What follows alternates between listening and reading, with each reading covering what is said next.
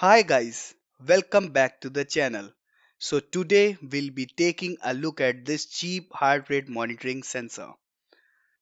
So I saw a lot of videos on internet on these and a lot of people are struggling with this. So I thought let's try these and try to figure out if they work properly or not. So guys, without wasting any more further time, let's do this.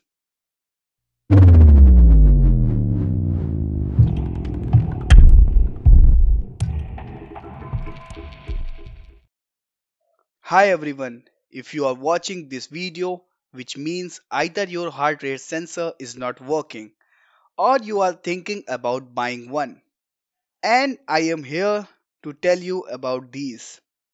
So, in order to measure the heart rate, the cheapest option is to buy these unbranded sensors from internet or get it from some store.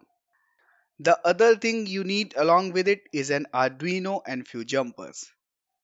So I attach the link in description if you are interested to buy. But don't decide it before watching the full video. Now what I did next is that I connected it to Arduino according to the shown schematics, which is pretty easy. And after connections I downloaded the appropriate library for it to get it working. And then I opened Getting BPM to Monitor Sketch and uploaded it to my board. That's easy, right? And after that I put my finger on the sensor to get my pulse data. And I opened the serial monitor and voila! We are getting our heart rate on serial monitor. It was that easy. Now you would ask if it is working perfectly for me. Then why people are struggling, why people are having issues, and why I am making this video. So sadly here comes a point which is gonna disappoint you all. If you see closely my heart rate in serial monitor, you will see that my heart rate went from 28 to 238 in just 1 minute. The normal heart rate for a regular person should be around 60 to 100. So to understand this, I use my fitness band to validate the data. And then after trying for so many times in my fitness band, I was able to see that every time my pulse is near about 80 or 90 or something like that. And my fitness band measures pulse rate quite accurately. So you would be asking why our DIY heart rate monitor setup is not working. So there are two main reasons for that. The very first is that either the sensor might be fake or defective, or the circuitry might not be right, which was not the case with me. And it brings us to the second and most important reason, that the sensor somewhat works, but it doesn't do what they claim. So what it does exactly, right? So before I tell you that, let me tell you a little bit about the heart rate sensor and how it works.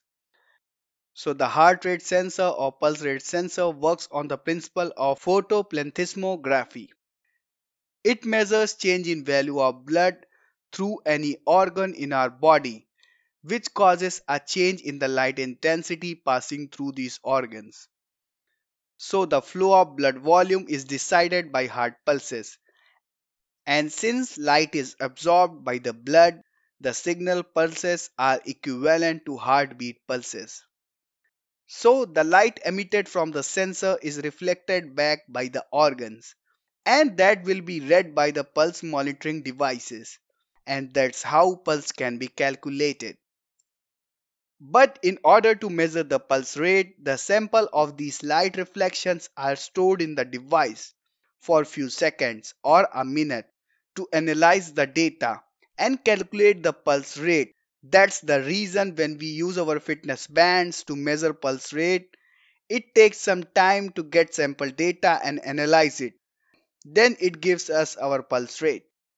But sadly, our Arduino Uno does not have that kind of memory or processor so that it can store the data of the samples and analyze the sample data and provide us accurate pulse. So the solution could be either make a PC application or mobile application and transmit sample data to the mobile or PC, and the application should be capable enough to capture the samples and give us the accurate pulse rate. But that would be pointless because if we are using a PC or smartphone for analyzing and storing the samples, then there will be no use of Arduino because PC and mobile could do this on their own. They don't need a Arduino for that. And the other solution could be to use a board like Raspberry Pi to store and analyze samples and get accurate pulse rates. But all these options are not worth it due to complexity and the cost. So the other options are also there like Max 30100 or Max 30102, etc. But they are also not the best. But that's a topic for another video. So make sure you subscribe to our channel so that when I make video on this topic again or any other project, you can check it out. So guys, that's all for today. I hope you like this video. If you do, hit like, give me a share and don't forget to subscribe. And I will see you guys in another video of mine. Till then, keep exploring.